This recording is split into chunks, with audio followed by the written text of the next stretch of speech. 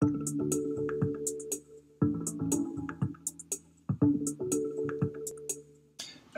what we're going to dive into now is metabolite identification and quantification. This is also called metabolite annotation, and it's actually probably the biggest bottleneck in metabolomics, at least as it refers to from the informatics side. So again, every slide set begins with our learning objectives. So we're going to look at the three main technologies. We're going to look at NMR, GCMS, and LCMS. And in all cases, we're going to look at what I call deconvolution, spectral deconvolution. So you have this complex collection of peaks, some of which are overlapping. They're separated by time or retention index, or they're separated by chemical shift. And we're going to show you the principles of how these deconvolution steps are done, how individual compounds are identified and then quantified for each of those technologies. And then we're going to close off about some of the different types of mass spectral database searches and some of the types of mass spec databases, and also NMR databases as well, I think. So you've seen this slide before, and so this is the concept of metabolite annotation. So it's a bunch of spectra, or single spectra, and what you're trying to do is put names to every peak, compound names to every peak, and intensities, or concentrations. So in this case, it's a list of concentrations is ultimately what we'd like. And it can be done either through targeted or untargeted metabolomics. This is still the final objective. That's the point. Now, when you compare metabolomics to some of the other fields like genomics or proteomics, historically, with genomics, we had things like databases like GenBank, tools like BLAST, which allowed us to take sequence data and instantly identify which gene we're working with or which related set of genes we're working with. With transcriptomics, we could also go up and look at databases as well, which would convert the intensities, then the marker or identifiers that tell us which gene we're talking about.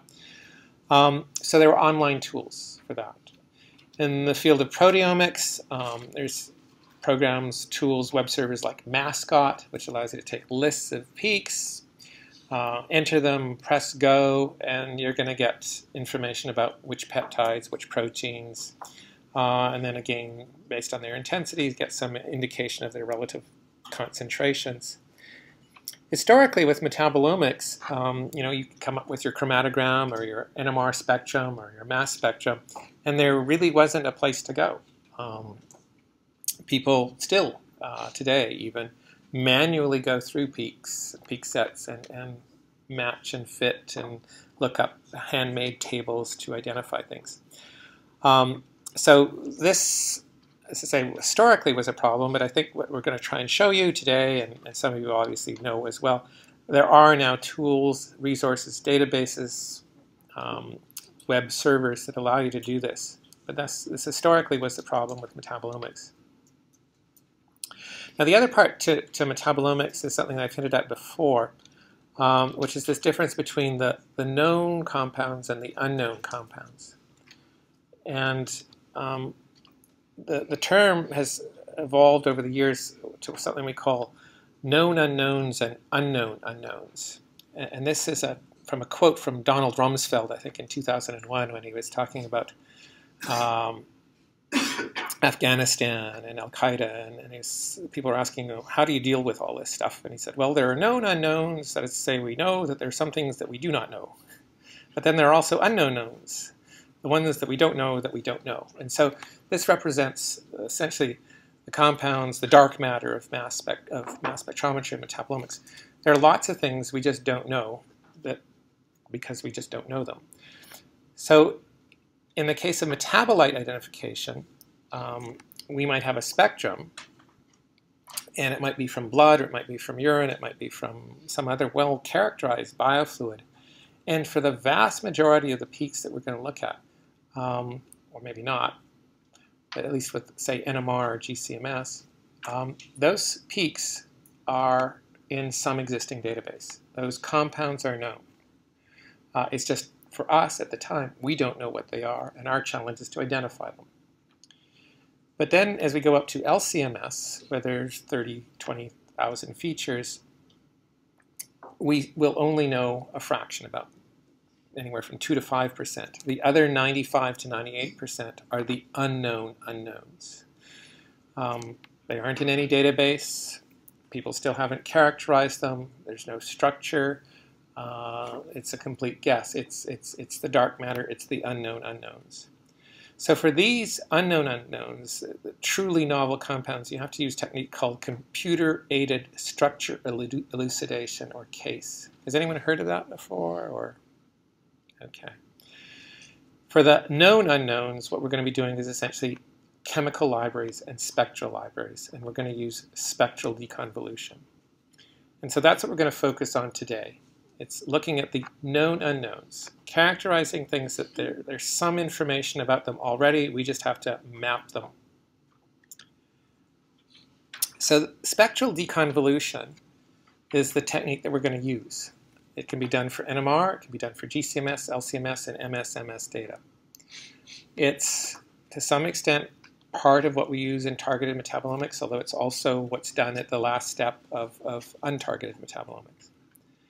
It's matching peaks from your spectra, your chromatogram, to a set of known peaks from pure compounds in a pre-compiled database.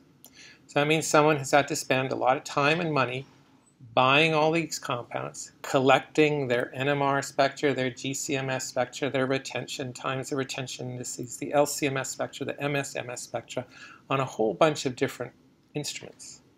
For NMR, it might be at 400, 500, 600, 700, 800, 900, 1 gigahertz. For MS, it might be on a QTOF, a Q-trap, an ion trap, a FTICR, an Orbitrap. All of those have to be collected at different collision energies at 10 and 20 and 40 electron volts. It's a huge amount of work. And there's only a very small number of groups actually who've been doing it. And to some extent now it's more become a collective enterprise.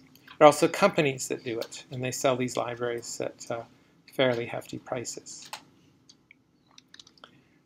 So we're going to look at NMR first, and as I said, or as we've learned, most of you haven't done NMR, but this is the concept, and it's relatively simple.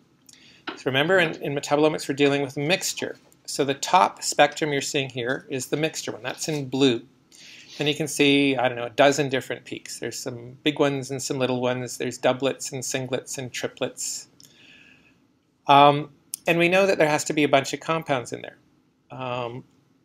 Now, in red and green and purple, what we have are the pure compound spectra. There's compound A, that's, I don't know, what's methionine. Compound B, leucine. And compound C, adenosine or something like that.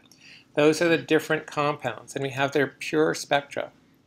Now, if you kind of do the thought experiment, if you add these spectra together, the purple, the green, the red, you can see that they will sum up to produce the blue. You can see there's the red singlet on the far right, or your far right, and there's the purple triplet that's added. And then there's the two doublets from compound A and B, the green and the red, and they add up to produce a giant doublet. And then there's the red triplet. So these things all add up together. So we can see how taking the pure spectra of 3 different compounds add up to produce the mixture. What we have to do in deconvolution is the reverse problem. We have to take the mixture, and then decide which 3 out of maybe 100 or 300 possible compounds would make up or constitute this mixture. So there's the forward problem, the reverse problem. The forward one is easy, the reverse is harder. So there are tools where people have collected these single spectral references and have compiled them and have created interactive software. So one is a software company called Canonics, and it's quite widely used, and you can get your spectrum of a mixture, say from urine or blood or something like that, and it will allow you to interactively fit individual pure reference spectra to your mixture. And it will produce a list of the compounds and their concentrations. So the method itself is fairly manually intensive, but it's used by hundreds of people around the world, and it's been used for more than a decade. You will take your NMR spectrum, you'll transform it, you'll phase it, you'll remove the water signal, you correct the baseline, you'll reference the chemical shifts, you'll normalize the peak shifts. So all of this has to be done manually. And then you fit the spectra. And it's done through guess and check. So you look at a peak and say, I think that looks like alanine. So you click on alanine and it pops up the alanine spectrum, and you shift it around and say, oh, it was wrong. It must have been betaine. And you pop up betaine and you shift it around. Oh, it looks like it's a nice fit. Good. So you have to have an idea of what sort of compounds are there. You have to have been trained a fair bit. And it takes about half an hour to an hour for a person to fit a spectrum. And if you've done a fair bit, people are actually quite good at this. But it takes training. And years ago, this used to be part of our regular course. We would have people take the afternoon and they would try and fit spectra. But we found it was taking too long, and we obviously found that a lot of people made lots of mistakes because they didn't have the training. So since then, we've tried to develop other methods to make it faster and easier, and other companies and groups have also done the same thing. So Bruker has a manual method to help with spectral deconvolution, and then Bruker has developed NMR hardware with special software that will fit the spectra of juices. So you can collect NMR of juice, and you can collect NMR of wine or beer. And these will automatically identify the compounds, match the peaks, do all the spectral deconvolution. However, to get the juice screener and wine screener, you have to have $500,000 in your back pocket, so most people don't have that. So are there some free alternatives? Yes, there are.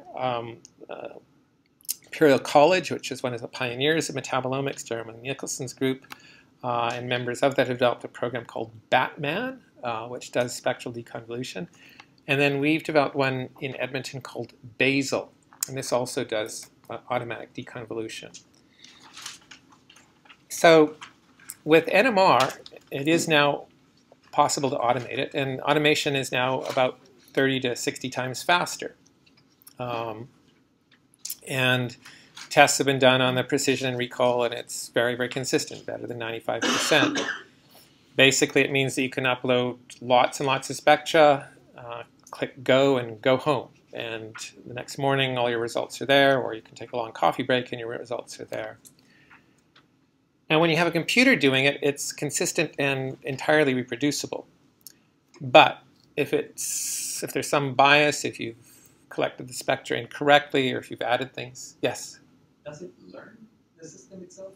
The more you add, and the more you confirm, or it's fixed? It's fixed. There was a learning period when it was originally developed, but yes, now it's fixed. So the advantages of using computers is that they can work forever and never get tired. But if there's some bias, they can't pick that up, and so they'll reproducibly generate the wrong result, which can be problems. But it's also a case where, because it doesn't get tired and because it's able to look for signals that are often ignored by humans, either deliberately or just subtly, it's able to do things that sometimes even humans can't do. Batman is now a project, and it's I think there's one is on GitHub or SourceForge, I think. So you can actually download the program and give it a whirl. It's very slow, so it's not 30 to 60 times faster than humans, but it doesn't get tired, which is an advantage. Basil is fast, and it's been converted to web server. And it does use machine learning, or it used machine learning to get accurate. And it uses things that are called hidden Markov models or probabilistic graphical models to help with the deconvolution. It does essentially what the Canonics software does, except automatically. So it does sort of guess and check, performing a fitting and pattern finding. In order for it to work, you have to, or it needs to know what the biofluid is. So if you don't tell it that this is, blood or cerebral spinal fluid, it gets completely lost. And it's sort of like, taking a person and blindfolding them and say, go find your way home. So it needs some knowledge. Question? So is this then only able to handle like samples from humans? No. There's enough similarity between the serum or plasma of sheep and cows and mice and rats. Microbial cultures. So no, it won't do that. So it has to have, so right now it's specific to a certain set of biofluids. So it's cerebral spinal fluid to plasma, I think, I don't know, was it saliva? I can't remember. And some work's being done to expand the libraries to other types of situations. And it somewhat depends on how complex the fluid is. So it doesn't work for urine. It fails completely because it's just too complex, and the HMMs just die. Now, in terms of the other thing that does, and that was really critical, was that because manipulating NMR spectra is something of an art, if we have 30 people in this room and we said, okay, all of you try and phase, reference, remove water, and baseline correct, there's going to be 30 different spectra. And they're all going to look subtly different. Some will look very, very similar, but some will look really different. And then if you try fitting those spectra, everyone's going to get a different answer. So by automating all of these steps, 30 people are going to get 30 identical spectra, so that means the fit will also be identical for everyone. So this is how complicated it can get. You can see this is the top examples are a spectrum with 90 compounds. The bottom one is 150 different compounds. There are peaks on top of peaks on top of peaks. And you can see how things are deconvoluted. So well-trained humans can do this by hand, but most of you wouldn't want to get that training, and so this is the advantage of actually having a computer doing that sort of spectral deconvolution. Here's an example of cerebral spinal fluid that was done by a manual method. The red is the fitted spectrum done using Canonics, and there's the black spectrum of, it's actually the actual spectrum. Then below that is a one that's being fit with basal, and the red basically matches with the black, and the difference is one took 45 minutes, the other one took between 3 and 5 minutes.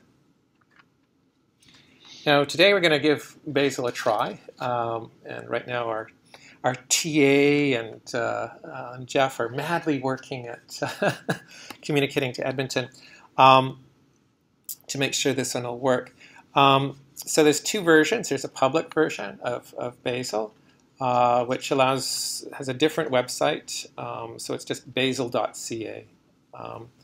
And then there's the private version, which is called tmic.basal.ca. And the tmic.basal.ca will require a login, which we'll show you guys later. But, so you guys don't go to it, I'm going to ask everyone to make sure they close their lids on their computers, because I think you need to concentrate on this stuff now.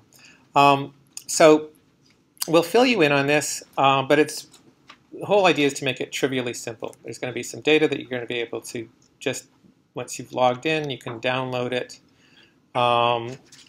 You can also use the public version and use some of the examples, and all it is just point, click, wait, and then start viewing the results. So that's metabolomics made easy. You don't have to learn any special skills, you just have to be able to use your mouse.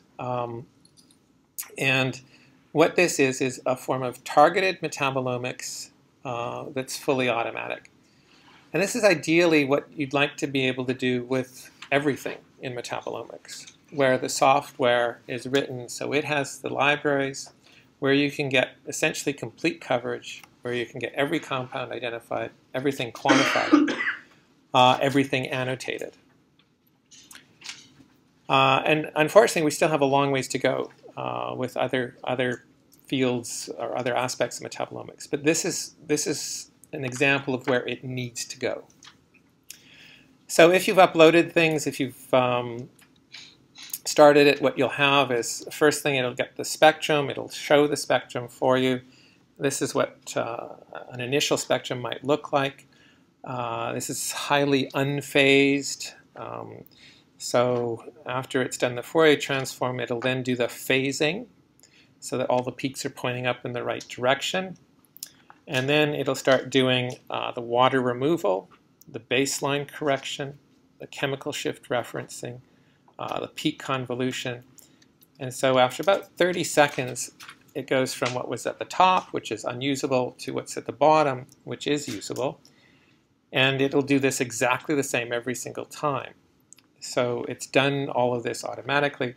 Then for the next 2 to 3 minutes, it's going to take that and do the spectral deconvolution. So this is the spectral deconvolution. You can see a faint blue against the black. The blue is the fitted spectra. The black is the actual spectrum.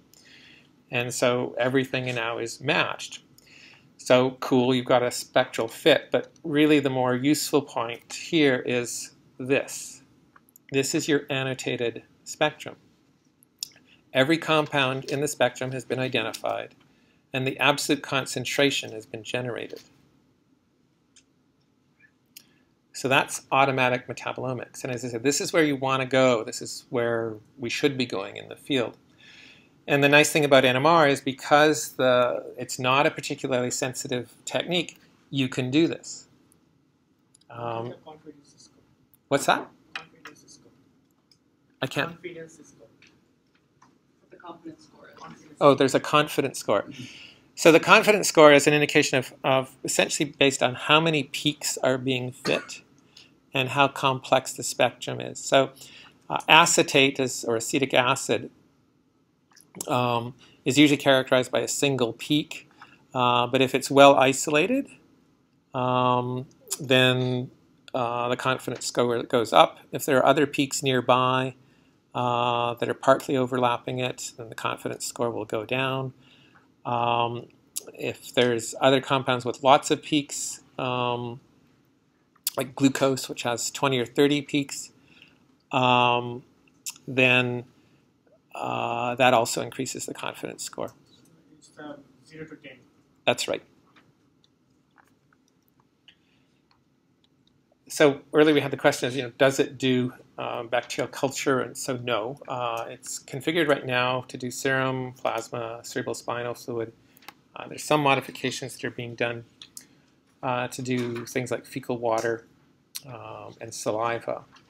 As I said before, it doesn't work for urine. How many compounds in the database? Right now it has about 100, a little over 110, I think. Presumably you're dealing with known nodes. What happens with the unknown? So in those cases it won't identify, and that's essentially why it's restricted to these things. So we know everything, at least from NMR, that's in serum and plasma and CSF. Everything has been characterized that NMR can detect. So in that case, it's a solved problem. And that's, again, because with NMR, we can only detect things at 5 micromolar. And even for some of the inborn errors of metabolism, which you'll get some bizarre compounds, rare compounds, those, again, are known and they're detectable. Occasionally, if someone has overdosed on some bizarre drug, you won't have any idea, but that's really not what this was intended for. What we're trying to do, and I think this is important, people don't miss the point. Quantitative or targeted metabolomics is not about identifying new compounds. It's about identifying the changes in concentration. And there's a tremendous amount of information about understanding those differences in concentrations. Metabolically, everyone in this room is pretty much the same.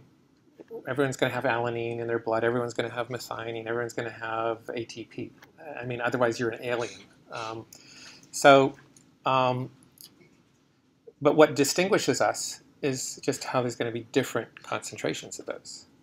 Some are going to be having higher levels, and some are going to be having lower levels. And some of that reflects your health. Some of that reflects your age, your gender, a bunch of other things. And so if you just think, or you can do the computation, if there's something is high, normal, or below normal, that's 3 states, just from concentrations. So if you have 100 different compounds that you're measuring, you can measure 3 to the 100 different states. That's a big number. And that's essentially, I think, the central power of dealing with quantitative metabolomics. That you can distinguish and come up with billions, trillions of different patterns, and therefore potentially identify or distinguish billions or trillions of different states or conditions. So, in case of human metabolites database, we can find the concentration, biological concentration of any metabolites.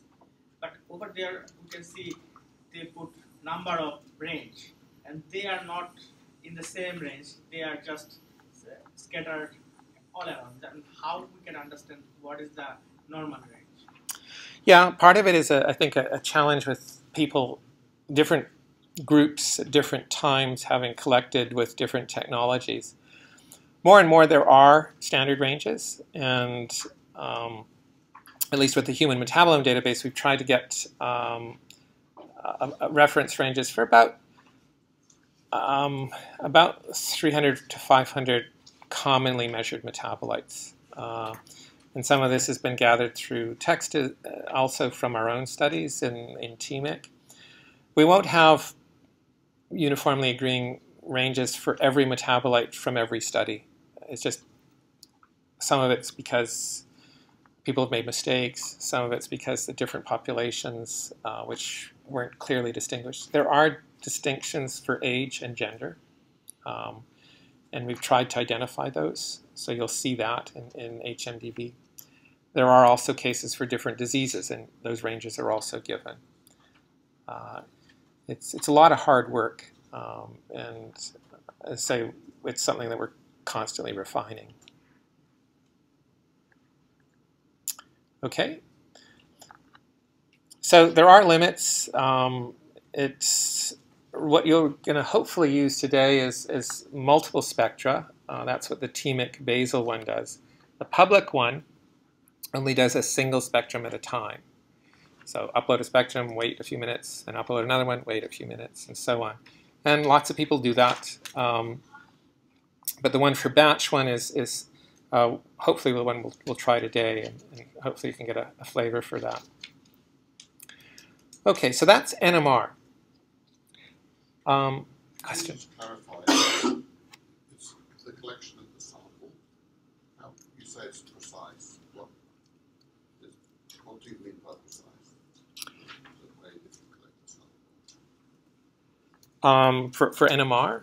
Well, yeah, because it mentioned on the previous slide that you have Let me go back. no, forward. So be careful to compare and collect sample exactly as prescribed. Yeah. What do you mean by that? So when you prepare an NMR sample, you have to add a reference. So DSS is the reference compound that you have to add. You have to buffer it, so it's pH 7, because sometimes people put things that are very acidic or very basic. And so again, this is buffered and set for a standard pH. And then you also have to add a phasing compound, which has a chemical shift up around 10 or 11 parts per million. What we found is that, this is the recipe that people were required to do, and no one read the recipe. So people were throwing all kinds of stuff in. They didn't pH, they put the wrong reference compound, they were collecting at 700 megahertz, even though we said collect at 600, and then they said it didn't work. Well, it's not going to. So it's after sampling is the process. That's right. Yeah, it's not how you're collecting your blood or how you're collecting the CSF. No, So yeah, it's more the sample, post-sample prep, if you want to call it that. Okay. Yes. I have a quick question about like data compatibility. Do all of the NMR machines output data in a similar format, or are they all different? Essentially, they output it all in the same way, yes. But just there are different frequencies that NMR machines work, and so there's, in those cases, there's higher and very high resolution. So, so the spectra will look different, and so it has to know which frequency you're But in working terms of just like format, any NMR format that comes off the machine is compatible. That's right. Yeah. Okay. Yeah. Anyways, the reason why we're making a deal out of NMR. Do you have a question? Why is it only limited to the 500 and 600 megahertz? That's the public version. If you want to call it a private one, the TMIC one, it's 500, 600, 700. I think 800 is on the way, and it does a little bit more. It takes a long time to build out the reference libraries. I mean, you have to have a lab that has a 500 and a 600 and a 700 and an 800, and that's like $6 million worth of equipment. So that's expensive to build out. The other point I was going to make is that the reason why we're talking about NMR, even though most of you don't do it, is because we wanted to use it as an exemplar. Because this is, I would hope, maybe 3 years, maybe 5 years from now, this is how you could do LCMS. Go to web server, just upload your spectra, and walk away, and out comes this annotated list. And it's not just 200; it's several thousand. You guys are going to have an exam. We're going to look at untargeted metabolomics, and some of you were here last night as we were installing XCMS and other things. It is not point and click. It's a lot of scripting, coding, waiting, reconvoluting, going back again, checking. So it's very, very manually intensive. But I think as a field matures, things become increasingly automated. And in the case, NMR-based metabolomics is mature. It is the most mature form of metabolomics right now. Okay, so GCMS. This is the next most mature version. And in GCMS, we have an ion chromatogram, TIC. We'll have peaks. Any individual peak might have 2, 3, 4 other compounds, or it could be a pure compound. Within those peaks, you're going to have very characteristic spectra, electron impact or electron ionization spectra. And whether it's the blue or the red or the green, you're going to compare those EIMS spectra to what's in a library, a spectral library. And the spectral library may have 100, 1,000, 10,000. And what you're going to try and do is match those spectral that you collected with the spectral library. So in the case of GCMS, you use electron impact ionization. An example with methanol, here's the characteristic fingerprint. This is a methanol reference spectrum.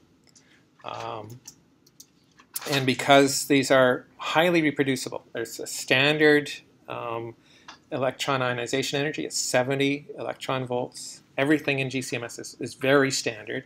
It means it's possible to compare, not unlike with NMR, which is also very standardized. With the GCMS spectra, you'll see these fragments. Occasionally, you'll see the molecular ion, and occasionally, you'll also sometimes see adducts. But in most cases, it's just the fragments and not the molecular ion. Many cases, we're working with analytes that need to be derivatized. So you have TMS, tetramethylsilane, TBDMS. In some cases, you'll have methoxine derivatization. These will modify alcohols or aldehydes or amines. And the net result is that you are not looking at the original compound in GCMS, you're looking at a derivatized one. And the derivatized compound could have 1 TMS, 2 TMSs, 3 TMSs, 4 TMSs. So one compound could have 6 signals with 6 different retention indices, 6 different mass spectra, 6 different masses. TBDMS do the same thing. What's nice, though, is that you can look at sort of these mass increments because it's a known derivative, so you're just going to look to see if it's 72 Daltons or 144 Daltons higher than what you would expect for the pure compound, the underivatized compound. So GCMS is good for working with amino acids, really good for organic acids, pretty good for sugars, really good for short-chain fatty acids, and basically molecules with a molecular weight of less than maybe 500 or 600 Daltons. I mentioned before that GC is very high resolution, very high plate counts. Its EIMS is very standardized, so the EI spectra are very comparable from any reference source around the world. Most people use a combination of a program called AMDIS, which we'll talk about later, and then the National Institute for Standards, or NIST database. So I think NIST 17, I think, is coming out, but the NIST 14 MS database is pretty widely used, and this is huge. So this has hundreds of thousands of EI spectra for about 240,000 compounds. Now that's a bit of an exaggeration because many compounds have TMS and TMDBS derivatives. So they're basically, it's the same compound, but it's just been derivatized many, many different times. So the number of truly unique compounds is about 25,000, I think. They also have ion trap MS, and they also have QTOF and triple quad MS data, which is also pretty cool, except they only collect them or produce sort of single, at least with the MS spectra, they produce consensus spectra rather than individual energies. They have lots of retention indices for about 80,000 compounds. So it's a vast resource. There's some things that aren't great about it, but it's still pretty amazing, and it's quite affordable. There's software that allows you to search through the NIST database and to do some matches. And then there's another piece of software that you get with NIST, which is called the Automated Mass Spectral Deconvolution and Identification System, or AMDIS. And this has been around for years, like decades. And it basically does peak identification. It looks for background noise. It identifies peaks relative to the noise. It then generates a model spectrum, and then it does this spectral deconvolution. And it uses the NIST library. So it's, as I say, this has been around for, I don't know, 30 years or more. Conceptually, it's not unlike the basal, except the spectra are a little simpler in some respects because you've got this separation. Whereas in NMR, you don't separate. There's no liquid chromatography. You just dump the whole thing in the tube and collect. With GC, you've already done separation, so you've got somewhat simpler spectra to work with. To match your spectra, basal uses something similar to a match factor to assess it, but for GCMS, they call it match factor. And it's measuring the query to the database. And it's basically saying, if I've got 5 peaks here and 5 peaks here, I'm going to slide it over and see how well they match. And this is essentially, the matching is done through a dot product. If you've ever heard of linear algebra and you do dotting 2 vectors together and normalizing by their intensities. And they multiply the match factor by 1,000 and they scale things. So basically, if the match factor is about 600, 650 and above, up to a maximum of 1,000, that's a good hit. And so you can see these match factor scores, and that's sort of what you look for. Say, yeah, I've got something. Now, you're never going to get a perfect match. You're never going to get 1,000, even for perfect compounds, even if you put in the pure compound, because there's just variations on the instrument. But you could get 990 or something like that. And that's, again, a very good indication that these are identical compounds. If you're doing GCMS, you do have to do some calibration and normalization, just like with NMR. NMR, we had to add DSS. NMR, we had to do phasing. In GCMS, before you start off, you have to have a set of alkane standards. About 8 or 9 of them, starting from octane to C16 or C18, a hexadecane. and these are a calibration standard. Also, when you do GCMS, you need to have a blank sample. So that's basically putting in your solvent and usually the derivatization agents, the TMS or the TDBMS or the methoxine, whatever you've added, because this is sort of contaminant stuff that's going to show up when you have your authentic sample. So you have your calibration standard, your blank sample, and then your sample or samples of interest. This is your blood, your urine, whatever you're wanting to do. And they have to be run under the same elution conditions, same temperature gradient as what you ran your blank. So this is what you collect with your external standards. There's, I don't know, 8, 9, 10 peaks there. This alkane mixture allows you to calculate your retention indices. So remember you had retention time, now you convert it to retention index. That normalizes everything. So that's your calibration file, CAL. And that will recalculate the retention times with the alkanes. And then you're going to search your NIST database for those matches, both with retention indices. And when you have this blank spectrum, there's also going to be a way of getting rid of any of these extra peaks, the TMS peaks, the methoxine peaks. Yes? Does it normalize to like change the temperature in the oven at the time? Or you have a column heater or something like that? You know, because your retention index is going to change. Yeah, so you want to use the same protocol, both when you run the alkanes as when you run the blank, as when you run the actual sample. And so if you have a programmed heating ramp that goes up and levels and goes up like that, that heating program has to be identical for all three, including your alkane standards. And then with that, then yes, it'll calibrate or normalize properly. So with the AMDIS software, here we are creating the calibration file. So AMDIS allows you to do that. Here's your loaded spectrum. Then you normalize using, again, a pull-down menu. We're not going to run AMDIS today, but this is sort of just for your information. So after AMDIS has done that calibration, then you can start doing your database searches. So you'll move your window over a certain peak. Here we've moved over one that's about, I don't know, 11 or 12 minutes. And under that peak, there's that's the chromatogram peak. We're going to see some masses. There's one at, again, it's hard for me to see here. Look here. 73 and 172, and I don't know, maybe it's 140. Those are marked with red, yellow, and blue, and these correspond to the masses from the EIMS spectrum.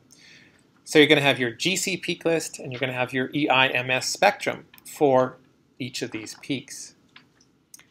You can zoom in a little more, and then you can actually try and see how well this particular peak, we've zoomed in a little bit more, how this peak matches to the NIST spectrum or the NIST database. And in this case, we have a match factor of 840, or 84% as they've calibrated. And we've now got a match of 73 and 144. The red and the blue are the two best matches. And they match to the reference spectrum, which is shown below this one. And you can see it's almost identical.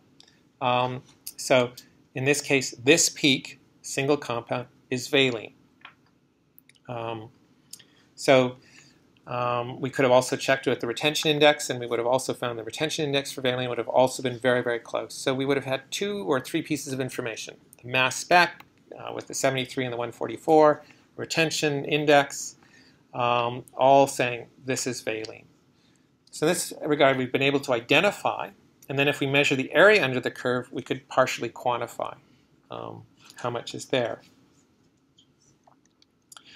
So AMDIS and and the NIST database allows you to manually go through GCMS spectra and identify compounds. So if you started, this morning with one spectrum, sometime this afternoon you would finish annotating that one. And if you had 1,000 spectra, that's about 1,000 days of work. So there are alternatives. We're going to introduce you to GSO AutoFit, So that's something you could just automate it. There are other tools outside of AMDIS, Analyzer Pro, Chromatoph. These were compared about 10 years ago. There are different databases. The NIST 14 is the latest one. There's NIST 11, NIST 8. They come out every 3 years, so NIST 17 should be coming up. There's the GOLM database, and then Oliver Fien's group has created a database now sold by LECO and Agilent. The GOLM database is an open access database. Different purposes. GOLM is focused primarily on plants. The Fien database is more varied. It uses a different calibration standard than what most people use. So as I said, just like with Basil, we wanted to be able to teach people how to do GC. And so we developed this tool to sort of automate it. So it's called GC AutoFit. It needs 3 spectra. It needs your blank. It needs your alkane standards. And then it needs your sample spectrum. It does auto spectral alignment. It does peak identification, peak picking, peak integration. It takes most of the normal types of files. It's pretty fast. And it can measure up to about 100 different compounds depending on the sample. It's best with analyzing urine. So unlike NMR, which chokes on urine, this one does really well with urine. It does okay with blood and saliva and CSF. But if you don't follow the protocol with the derivatization and other things, then it won't work. And this is something that I think we really have to emphasize, is that when you standardize the protocols, things really work. If you don't follow the protocol, it doesn't work. And it's like following a recipe. If you leave out the egg and the sugar, the cake won't look or taste very good. So this is the website, these are the types of files that you can upload, and we'll go through this in the lab anyways, so it's probably just easier to read it. There's different freeware tools to do conversion if you happen to have something that's not compatible with what GC AutoFit has. It's pretty simple, point and click. You can have zip files or you can upload individual files. So you upload your spectra. Again, just like with Basil, it needs to know whether it's looking at blood or urine or whatever biofluid, because it has its own spectral library. You can also upload your own internal library if you have prepared it in the standard way. You also need an internal standard to help with the quantification. And so that internal standard, whether it's cholesterol or succinate, has to be added to the sample. And you can choose which biofluid. I think you guys are going to be doing urine this time. Is that correct, Jeff and Nama? Yeah, it's urine. So select the fluid, select the library. It'll kick out a couple of sample spectra just to make sure that you haven't uploaded something that's empty. So you can see that there's a file there, and you can see that the alkane standard looks decent. And then it'll run through and annotate your spectra. So it's not going to do the fitting that Basil does. It'll write over top of each of the peaks what the compound is. And similar to Basil, it'll indicate the name of the compound. It'll give you a concentration. I think it gives you a match factor score. You can see there's 780, 760. It'll identify the ions that were picked out as being the key ones to help with the identification. So it looks very similar in terms of output as Basil. In this case, it's your annotated list. Now that's the web view. You can also download the results in a CSV file, a text file, and then you can also just view the spectra. So that's GCMS. Or GC AutoFit. So that's another example of automation, and it's a little closer to LCMS, but in this case it's defined, so it doesn't work for bacterial extracts because the library hasn't been built for that. And again, it is critical on following the protocol. And the protocols, both for Basel and for GC AutoFit, were designed to be sort of consensus protocols, ones that just about everyone uses. So it's not, very specific for very rare reagents or really strange processes. Now, Sorry, quick question. yes. Can you talk a bit more about the thresholds for annotation accuracy? On one of the previous slides, it had about 60%. Would that be similar for this software? Yeah, whether it's in terms of a match factor, about 600 or 60% is sort of a minimum that people will say is worth it. And it's a fuzzy cutoff. It's not a hard one. If you've got a great retention index match and only a 600 with a spectral match, then that's probably more confident. If we've got a lousy retention index and even at 700, then it's probably not the compound. So there's pieces of evidence which are sort of highlighted here in this slide, which is the Metabolomic Standard Initiative, or MSI, for metabolite identification. There's, I guess, it's level 1, level 2, level 3, level 4. Level 1 is things that where you've actually positively identified, in fact, you have the authentic compound, and you put it in, and you get exactly the same spectrum, exactly the same retention time or index or same NMR spectrum, and you say, this is it. Most people, unfortunately, don't have chemical libraries, and most people never do this, which is a real problem, because this is, in fact, technically the only way you can report compound identities. The second most one, level 2, is what is formally called a putatively identified compound. So that's when you get the mass spectrum, EIMS, MSMS, and the retention time or the retention index. You're getting a match factor of 800, you're getting a retention index match or retention time match, or you've done a basal fit and all the spectra looks perfect, it's a perfect match with many, many spectra. That's considered a level 2, although in NMR, I think many people are saying that would actually be a level 1. Then there's level 3, which is essentially saying I've got a lipid and it's a PC32,6. It's a class, it's phosphatidylcholine. 32,6 is also a class because it's saying there's a either a 14 and 18 or a 16 and a 16 chain, and you don't know whether it's an SN1 or SN2 or SN3. So that's only saying I've got an approximate identity. And then the vast majority are the unknown unknowns, unknown compounds. You say I've got a peak, I've got a retention index, and I've got a mass, I've got a chemical shift, or a bunch of chemical shifts, but I don't know what it is. It's still an annotation, and it still falls up to level 4, but obviously you haven't identified anything. So this was originally designed for MS. As I say, it's not really compatible with NMR, because if you have a perfect match with intensities and chemical shifts by NMR, that is positively identified. And that's, as has long been used as the gold standard for chemical characterization. So LCMS, the method for identification, is basically very, very similar, or identical if you want. You have your chromatogram, you have your SPECT. If you have MS-MS spectra, then you're matching to MS-MS. Many people, unfortunately, only match to the parent ion mass and say, I've got something at 276.167, and this is my compound. That's wrong, and basically should be avoided. Unfortunately, 90% of people doing metabolomics do it this way, and we want to try and get you away from doing that.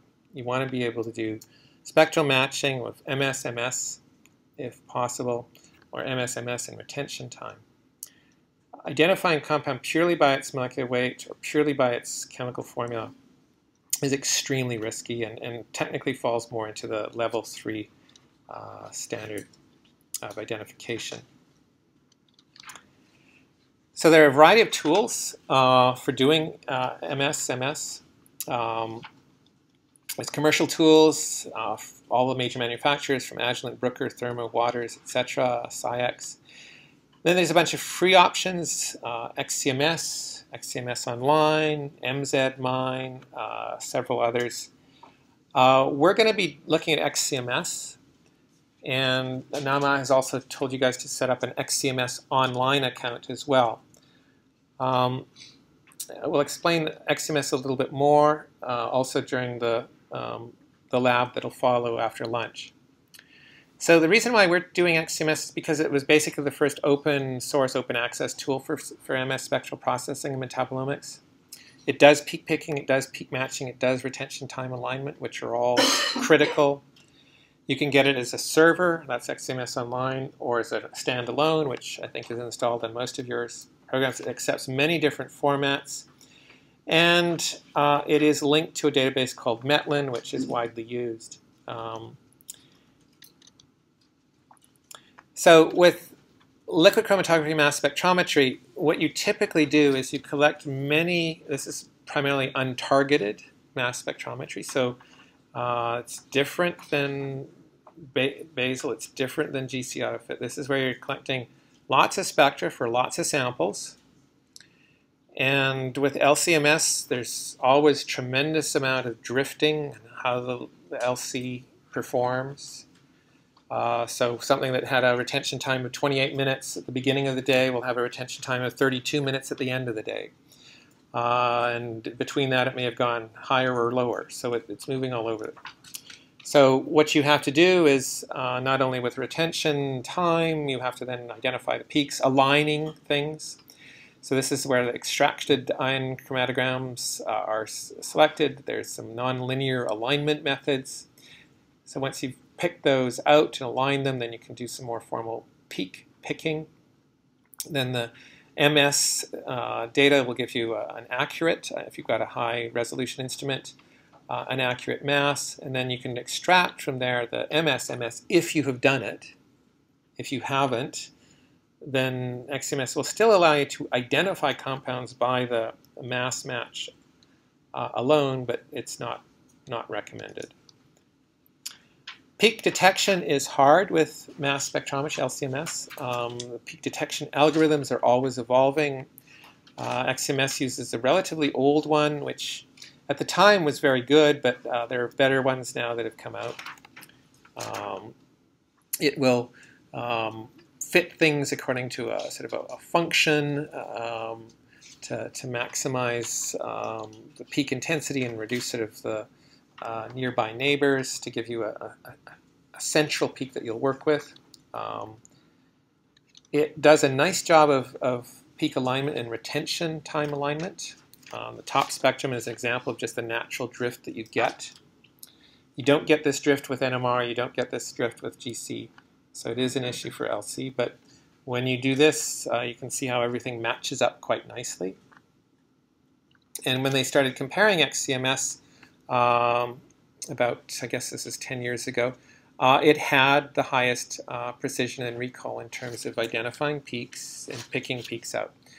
Subsequently, it's not the best. There are other programs that are doing better, but it's still pretty good. Yes? So I think this peak detection that you're talking about here is the matched filter method in XCMS. And they have since, or like a few years later, made this scent wave method. Is that still, or like, would you consider that like state of the art, or would you use something else?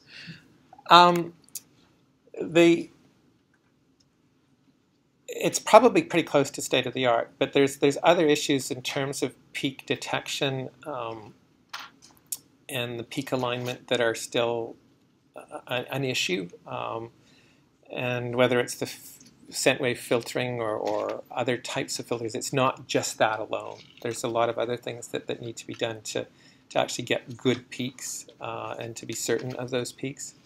So there's still a continuing problem with XCMS of false positives, too many. And so there's other programs that have reduced that, and the specific details that they have, I don't know. But it's it's a pretty robust program. So it's we're not saying don't use it. It's just you are going to get slightly more false positives than some of the other ones. And for high resolution mass spec data, is it correct to rather use the scent wave than the match filter? Well, that's probably now the default, so you probably wouldn't be using a match filter now anymore, or you'd have to go deep into the program to ask if you wanted to use a match filter. It's still, well, yeah, at least before version 1.5. So this is just taking you through what you would do if XCMS online. You're going to learn how to use XCMS offline. And I'm not going to spend too much time on it, but it is a useful server. It's not something you want to have 30 people doing at the same time. In fact, we would be blacklisted very quickly, and they'd shut us down. And it's also a case that XCMS online is not really fast. You have to be able to expect to spend or wait sometimes a couple of hours, or try and sign on at midnight or at low user time so you can access it. You also have to have an account, so it's not open access. But once you've got an account, which I think many of you now have, you can create a job. And there are different types of jobs, where there's looking at multi-group analysis, pairwise analysis, multiple studies. So you can pick and choose which job, and if you've chosen, in this case, a pairwise job, looking at 2 groups, which is generally the most common metabolomics type of experiment, then you can upload your 2 data sets, one for cases, one for controls, and again, it's relatively user-friendly. Once you've defined your panels, then you can start uploading your spectra, and again, different options, and I'm not going to go into those details because it's probably even slightly different. So you've uploaded your spectra. Because you're uploading hundreds of megabytes usually, that takes a while, especially if you've got a slow connection. What's wonderful about XCMS is it has an enormous capacity for handling all kinds of different instrument types. A long, long list. So we had one which was just an HPL single quad. Almost no one does that anymore. I think the data itself is like 15 years old, but it was compatible. So we're able to do that. Once you've told it what sort of format it is, then you just click submit. Wait a while, a long time, too long for this course actually, but then eventually you'll see it'll tell you where your queue is, and then you can wait for an email notification, and then once you've got your notification, you can download the results, including your peak list tables. And this will give you your mass peak identifiers, retention times, intensities. So note that this is not quantitative. These are relative intensities. So yes, if the intensity is 1,000 for one and the intensity is 100 for the other, probably the one with 1,000 is more abundant. But remember, with mass spectrometry, that's essentially a measure of how an ion flies. It's not necessarily a pure measure of its abundance. On the other hand, with NMR, peak intensity matches exactly with concentration. And if you've done with the GC AutoFit all of the appropriate calibrations for quantitation and quantitation standards, then yes, you can also do that. So with untargeted metabolomics, you're simply doing relative quantification, relative measures. So as I said, XCMS has an issue with false positives. Intensities are only relative. Unless you link to Metlin, you aren't going to get the peaks identified to compound names. And that's where you need the Metlin database. So that's a quick run through of XCMS online. We're not going to do it today, although you're free to do it in the evening. You're free to do it at home. It is, I think, a widely used program by many people. So with NMR, we talked about how it was better for certain things, GCMS better for certain things, LCMS really good for lipids. This is where almost all lipidomics is done. You can do fatty acids and bases and amino acids. It's best for more hydrophobic molecules. Even if you use HILIC, it's still a better technique for hydrophobic ones. Really, if you want to do high-quality identification, you need MS data, tandem MS data. You need retention time. You need internal standards. If for some reason you can't do MS, or you're just desperate to get information, or if it's a case where it's more of a defined standard set and mixture that you're looking at, and you just need to be able to say which one is which. Maybe you don't need to have the MS spectral matching, so you can do mass matching. So mass matching is, as I say, strongly discouraged, but it is possible, and if it's a case that you don't have any other resource, you can go and search against KEBI, against PubChem, against ChemSpider, or against the Human Metabolome database. So the largest database in the world for chemistry is PubChem. And I don't know how many of you have used PubChem. How many people have played around with it? Not that many? Okay. Anyways, you can do a mass search. You can choose to search for a mass range. In this case, we've chosen from 89 to 89.1 Daltons. And here's the list of 400 odd compounds that have that match. So that's a mass range search. You can do the same thing with KEBI, chemical entities of biological interest. And you can do that for HMDB. Now, that's not something you normally do. Generally, you want to be able to do more advanced MS searching. You want to be able to look at actual spectra and upload those spectra and see if those spectra match to anything. Now, I'm going to emphasize something just about these different databases, whether it's KEBI or PubChem, ChemSpider, HMDB. And I'll re-emphasize this again later, but PubChem is the largest database. Probably HMDB is the smallest database. The PubChem has, I think, 85 million, ChemSpider around 50 million, KEBI has about 60,000, HMDB has about 42,000 compounds. 99.5% of the compounds in PubChem are irrelevant to metabolomics. 99.5% of the compounds have never left the lab. So they are not in humans, they're not in animals, they're not in plants, they're not in microbes, they're not in the environment.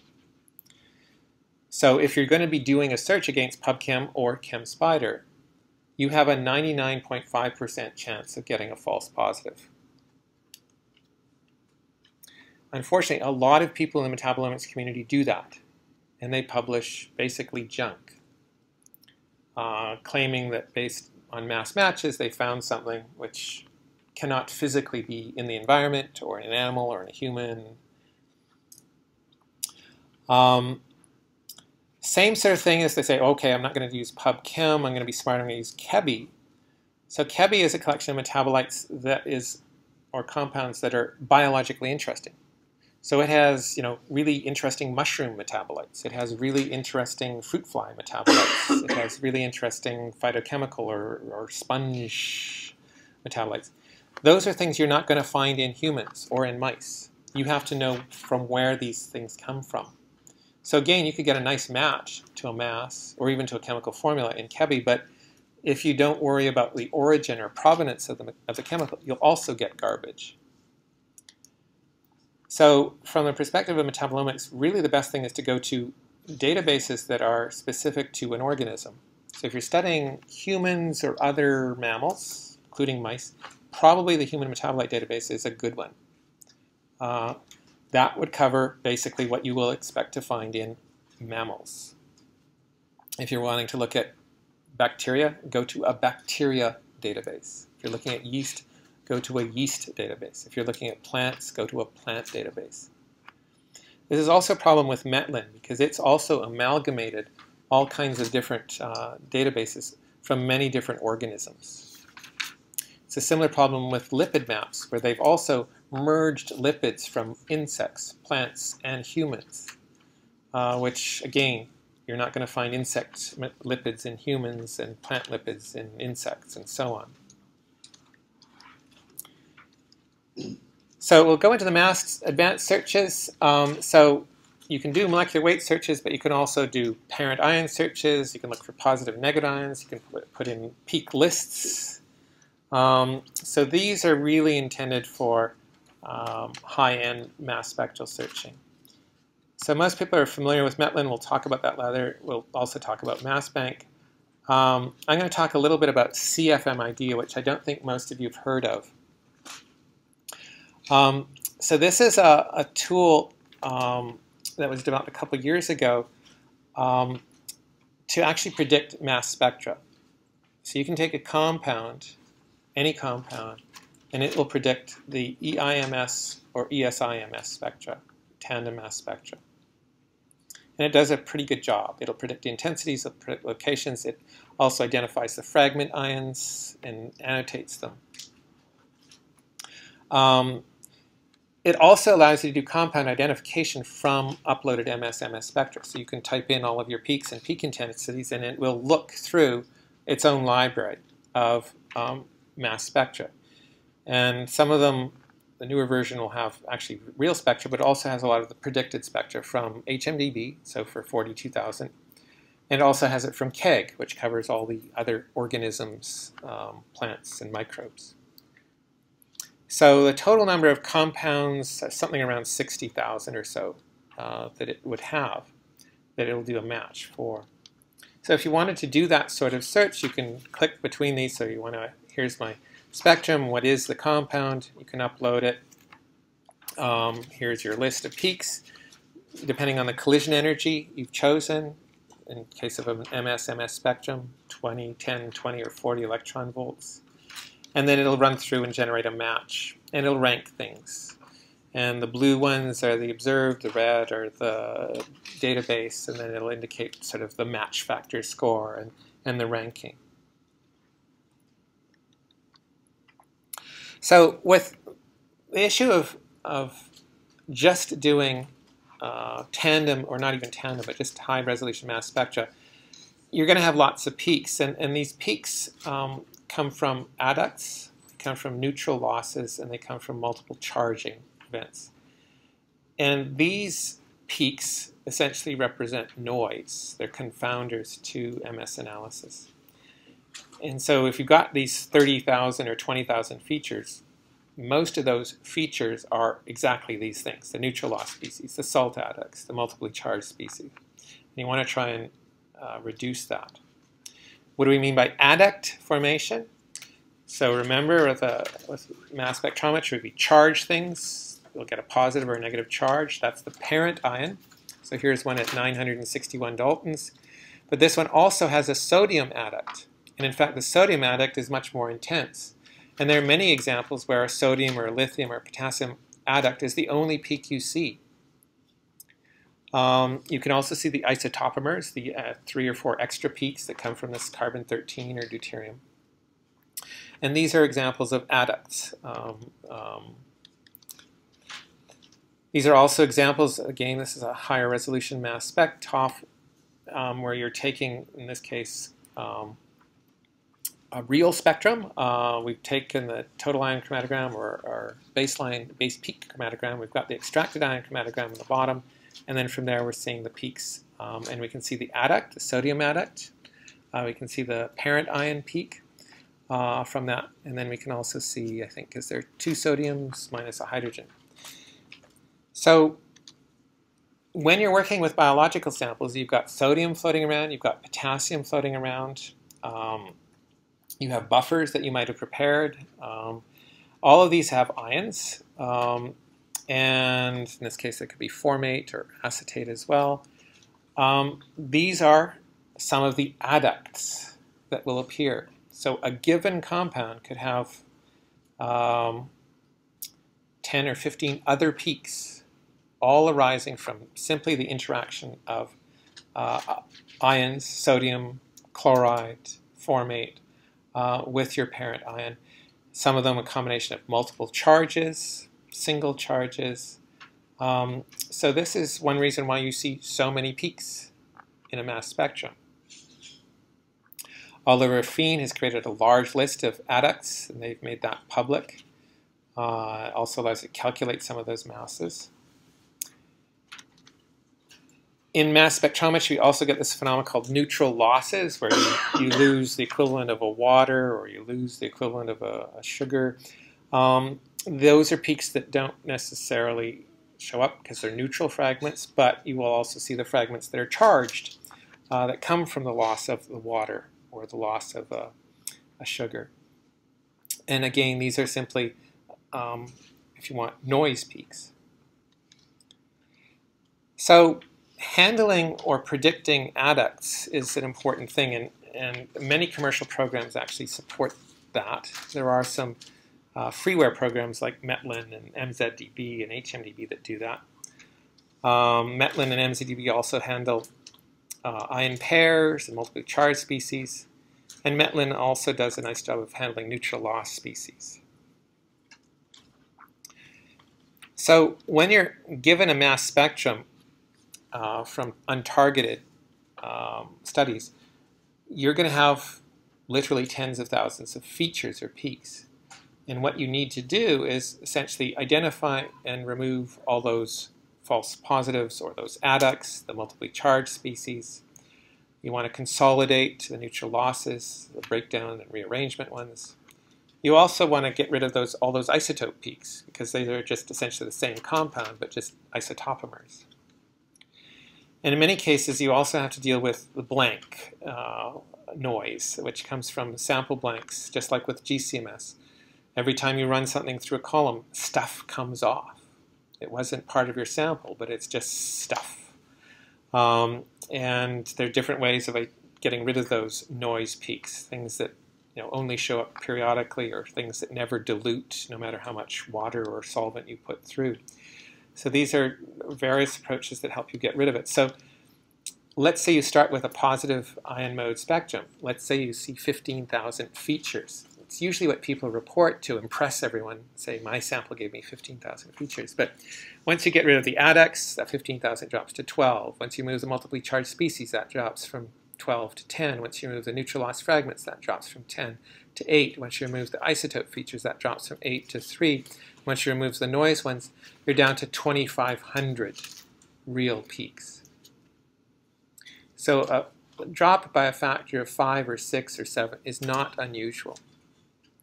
And generally when you do it in the negative mode, negative ion mode, there's fewer peaks, even though you might again get 10,000 features. So if you did both positive and negative ion mode, you probably get maybe 4,000 useful consolidated peaks. And those are probably real compounds, of which about 200 to 500 are probably identifiable. And the tools that use all of this, as I said, there's some freeware programs that do this, but or partial this, but MZMine, MetFusion, Magma, and XCMS are the ones that do that, along with commercial tools. Now, I've been discouraging this, but I'll bring it out, which is the excitement over high-resolution mass spectrometry, particularly with Orbitraps, which give you 1 ppm or less, FTMS, which give you 1 ppm or less, and even better, TOFM instruments are now down to 1 to 2 ppm. If you can measure a mass of a compound to 5 or 6 significant digits, that's really useful. And there's some examples of how you can help with the identification process.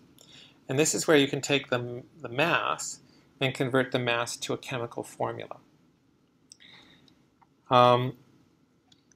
So there are some servers like MZDB that's maintained by Aberystwyth, where you can type in your molecular weight to high accurate mass and indicate both the charge and the type of likely chemicals or elements that you're going to expect.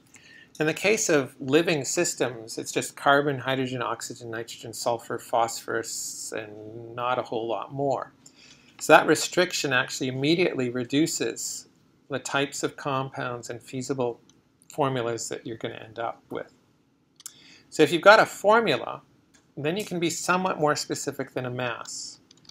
So you can search various databases, including PubChem and HMDB and others, by formula. But you can refine the formula even further from just the mass by using other things, like the isotopic abundance. Remember when we saw that pattern with chlorine 37 and chlorine 35, how you saw a big peak and then a little peak and then another big peak? That's very characteristic of a chlorine. There are also chemical bonding restrictions that say you can't have a chemical that's C28H2. It just doesn't happen.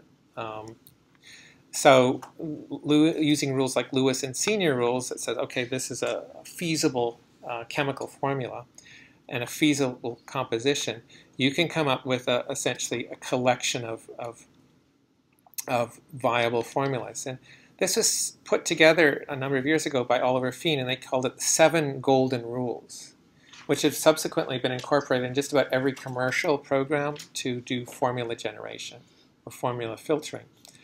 And you can download 7 Golden Rules as an Excel or Visual Basic program. But it allows you to take essentially a raw mass spectrum and narrow things down. You can also take things from commercial tools. This is a Brooker formula filter program.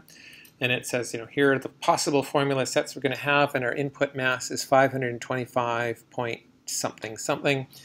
And you can see from that it's giving you about a half dozen feasible formulas based on the data that you've put into it. I'm not sure if this one actually is taking any isotopic abundance in there or not. Yes, you see the M sigma in the results. Yeah. So the M sigma gives you an idea of how well the isotopes behave in terms of ratio of intensity and also distances between them. Okay.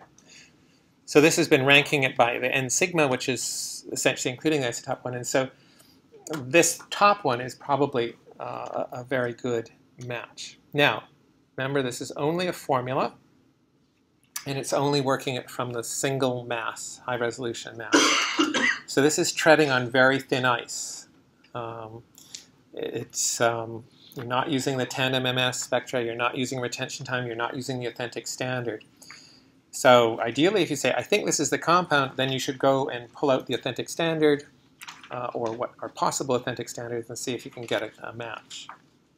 However, still shrinking things down, if you think of all the possible formulas where you've got compounds made of carbon, hydrogen, nitrogen, sulfur, oxygen, and phosphorus, there's 8 billion possible molecular formulas with different elemental composition. But if you use 7 golden rules, that shrinks from 8 billion down to 600 million. And then if you look at the formulas that would match in PubChem, again, not necessarily the best database, but from 85 million compounds, when you can restrict it, it only leaves you with about 700,000 formula. And then if you start working with natural products from that set, suddenly you're reduced down to probably just 50,000, which means that in many cases you're only dealing with a few possible elements. Now, as you increase the size of a molecule, the number of possible chemicals also increases. So this is this general trend. As you go from 200 Daltons to 300 Daltons, you can see the number of possible molecular formulas climbs up almost linear, from about 20 to about 80. So if you have a really big molecule, then you could look at many, many possible ones. This is something that was also published by the 7 Golden Rules when they compared how better resolution improves the likelihood of a mass match and an exact formula. So a low resolution mass, low resolution data means you're going to have lots of possible formulas. If you can measure things down to 1 ppm or 0.1 ppm, even up to 700 or 800 Daltons, you've reduced it quite significantly. And then if you can use that isotopomer distribution or isotopic distribution, then you can cut things down even more. So when you use mass and isotopic abundance, it's a powerful way of limiting likely candidates.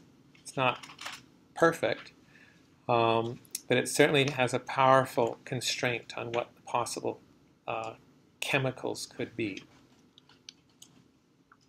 Now, as I say, this is the point I wanted to bring up again, which is when you use these large chemical databases like PubChem or Metlin or NIST, no one really tries to worry about whether they're natural products or metabolites. They're just simply chemical libraries. So they mix non-metabolites with metabolites, plant with insect, with microbial, drugs, buffer reagents, everything. And so this is leading to a growing trend, particularly with people using Metlin, getting essentially silly hits. They don't correspond to the biology of the organism. So if you know the source of the organism, if you can constrain things, then it would be better to use these. So if you know you're working with mammalian systems, use H&DB. If you're working with drugs, work with a drug data bank. If you're working with plants, use knapsack. Or if you're working with E. coli or other microbes, use microbial-specific databases. Now, in the last 2 minutes here, I'll just wrap up, but we're talking about quantification. So with LCMS, I haven't talked about it. With GCMS and NMR, we've talked about quantification, but most LCMS and many GCMS metabolomic studies don't use absolute quantification. To do absolute quantification, you have to do isotopic dilution. You have to use isotopic standards, deuterium, carbon-13, or nitrogen-15 standards. Those ideally have to be the same compound, so N15-alanine would be used to characterize alanine, or they have to be very close to that compound. You also use a technique called single reaction monitoring or multiple reaction monitoring when you're doing absolute quantification by MS to make sure that you're getting the exact compound. So this is done usually with triple quadrupole or linear ion trap instruments. So multiple reaction monitoring means you have tandem mass spectrometers, and you will have a Q1, and they'll call it the Q3, because the Q2 is used for the collision, signatures. You're looking for a particular mass, a particular filter, and a particular product ion. And so those are your signatures to positively identify the compound, and then you use the isotopic dilution method to actually help calibrate and figure out the quantity. So it's possible to do quantitation on your own if you've got the collection of standards, but you can increasingly now go to kit systems. Biocrates is one example of a company that produces kits. You can also get, I think, systems from Shimadzu and I think a few others now, where they allow you to quantify and do targeted absolute quantification of metabolites. So the P180 kit is a common one, and you can get measures of sphingomyelins islands and phosphatidylcholines and lyso-PCs, and now it's up to all 20 amino acids, a bunch of biogenic amines, and about 40 acyl carnitines. And so it's targeted. It's 186 compounds or thereabouts. So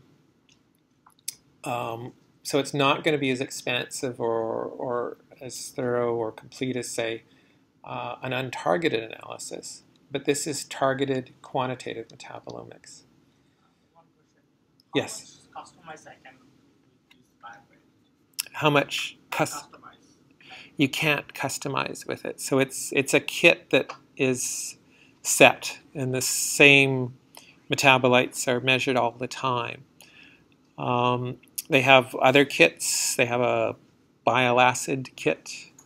They have a steroid kit. You can go to other vendors like, I guess, Shimadzu, which will have a kit that's specific to their instrument. In our lab, we make our own kits, and so we customize our assays as we wish. But we've had to spend lots of money acquiring standards. Tammy has built a number of those kits, so if you guys want to know how to do that, she can tell you. But it's a lot of work. But the benefits are that it becomes very automated. And that's largely what they do with the Biocrates, and that's the appeal. Just like Basal is automatic, just like GC AutoFit is automatic, these Biocrates kits are automatic. You load it up, go home, the results on your computer the next day. So that's very appealing. And in the case of these MS kits, you can measure down to nanomolar all the way up to millimolar. So it's an enormous range in concentrations you can detect. So it's much more sensitive than NMR and much more sensitive than GCMS as a rule. So it's quite appealing, and a lot of people are using these targeted kits now in metabolomics. So LCMS both for targeted and for untargeted, but the vast majority of people still do untargeted metabolomics via LCMS, which is challenging, as you guys will find out later this afternoon.